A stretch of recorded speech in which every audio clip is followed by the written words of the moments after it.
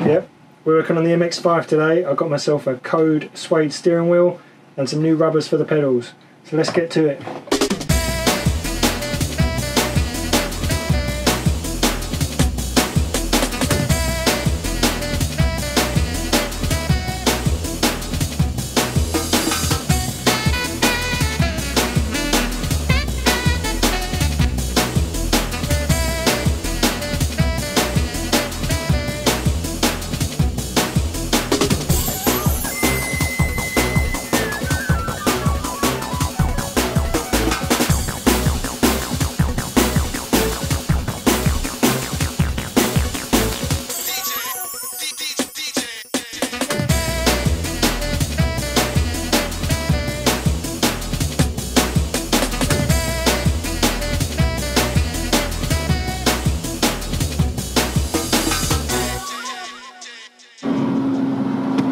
Right, first thing is to get yourself a drink, have a vape if you need one,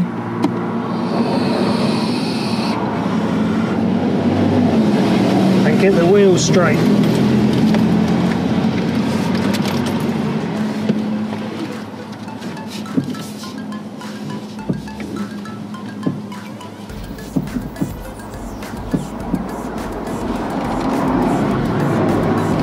Steering wheel straight. So now we've got to undo these two bolts here to take the airbag off. 10mm I'm guessing.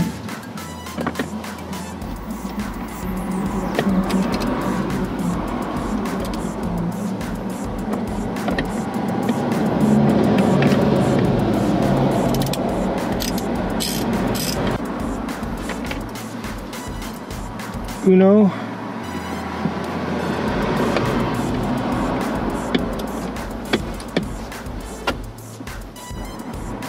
Dos.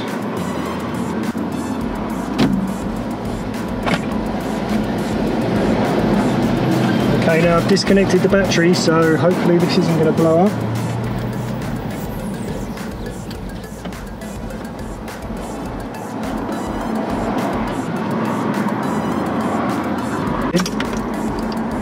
Basically I had to lift up this white piece here, and then that popped off there.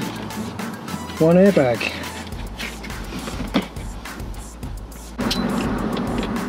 Looks like this middle one is a 21mm.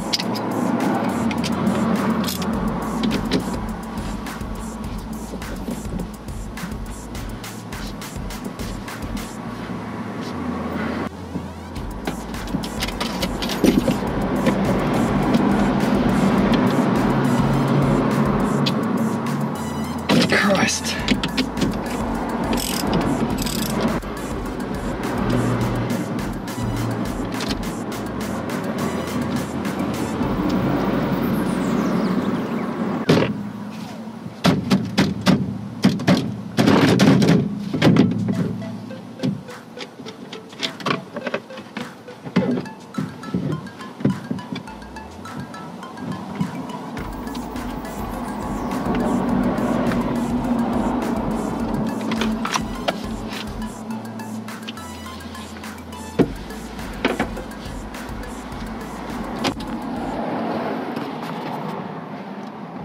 Right, while the steering wheel's off, I'm going to do the pedals because I've got more access to get down here.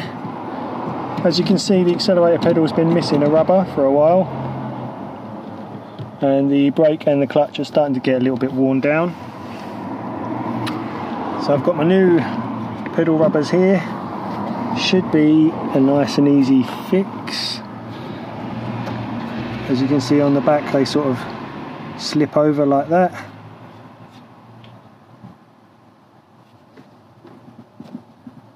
So these should just pull off from the back.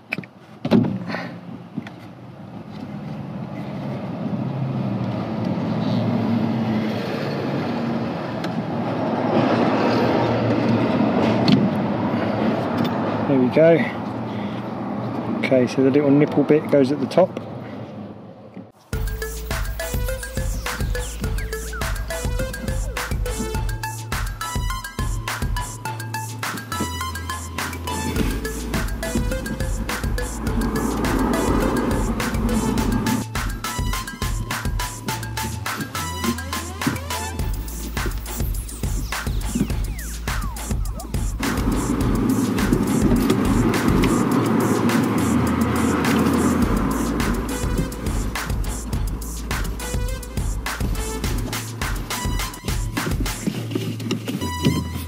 Yeah. While I was at it, I gave the dead pedal a bit of a clean, got some of the mud up out of that. So now,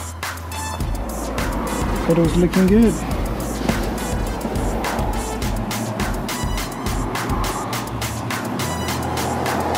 Okay, now because this was going to be a budget drift build, I decided I was going to save a little bit of money and I was going to get a second-hand steering wheel off of eBay.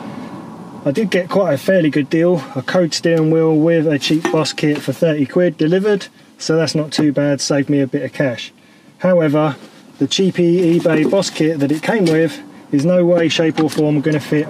Basically the lugs on the end here aren't in the right place to accept the, or the lug holes here aren't in the right place to accept the lugs on the clock spring, which is what clicks your indicators backwards and forwards when you're turning left and right. Also, I noticed because this is a cheap eBay Boss kit that's been used before, there were some cracks in the metal there, so that's junk. So after doing some research, turns out the best bet is to get a HKB Sports Boss kit, Japanese import, specifically made for an MX5 NB. It comes with an airbag delete resistor, so I'm not going to get an airbag light come on. It comes with a horn positive that fits directly into the factory plug, so no soldering required. However, the Kode steering wheel that I've got on the horn has two connectors. This is the HKB horn connector that came with the Boss. That'll plug in there nicely. Horn doesn't work. This needs to be connected to a ground from the steering column. So I need to connect that to the actual Boss metal part of the Boss that's going to click into here. Now I could use a spade connector and a wire and solder it somewhere or screw it in with a self-tapper, but with the cheapy eBay Boss kit was this metal ring with a spade connector on it. So I'm going to somehow try and use this to fit into the new Boss. Obviously it doesn't quite fit in there, nothing would be that easy. So what I need to do now is basically get this assembled, get this Boss kit in there and bolt it up, and then we'll try and work out the wiring. Now another issue I found, I'll tell you what, they do say buy cheap, buy twice. Another issue I've found is that once this Boss kit is in, let me line it up at the top, there, and this deep dish Kode steering wheel goes on, we are now a million miles away from the indicators, so that is going to be an issue. I might have to go and buy another steering wheel anyway, one that isn't quite as deep as this. So keep an eye out on eBay, because I maybe I'll be selling this again, or maybe it'll fit in the combo van, I don't know. But as it stands, that's going to work for now.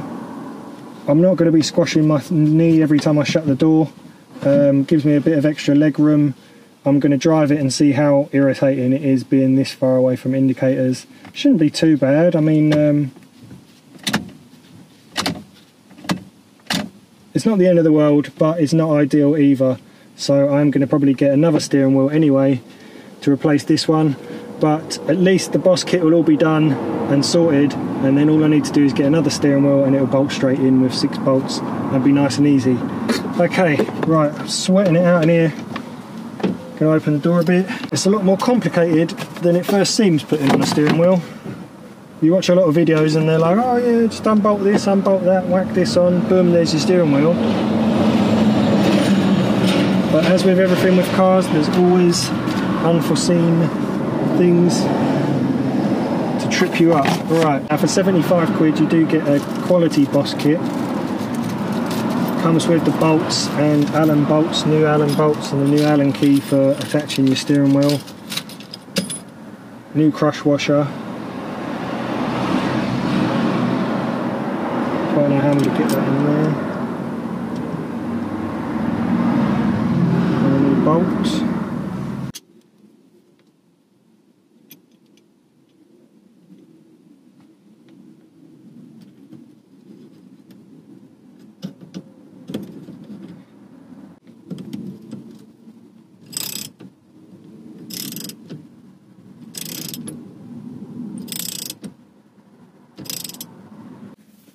Okay, so what I'm going to do now is try and get this bolt tightened up a little bit more by putting the steering wheel on.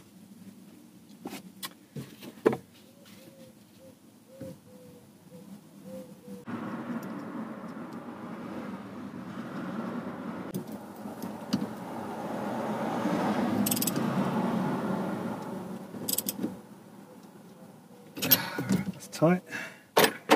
Take steering wheel back off.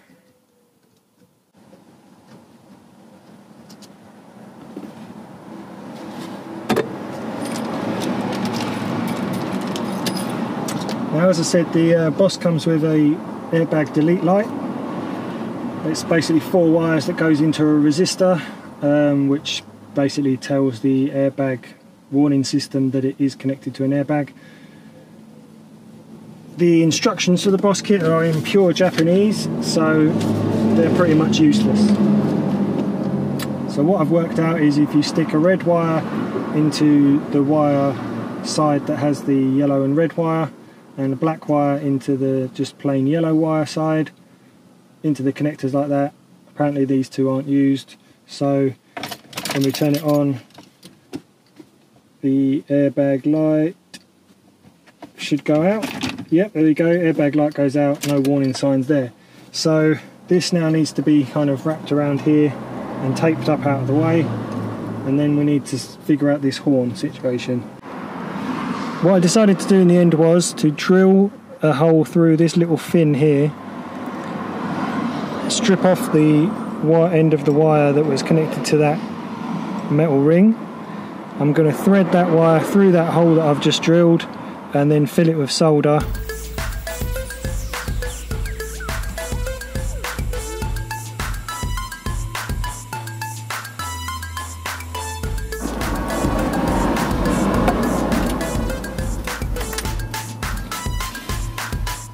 Okay, so they've taped this up, horn's now working, that's all fixed into there nicely. If I rotate this around like that, it should hopefully stick in there.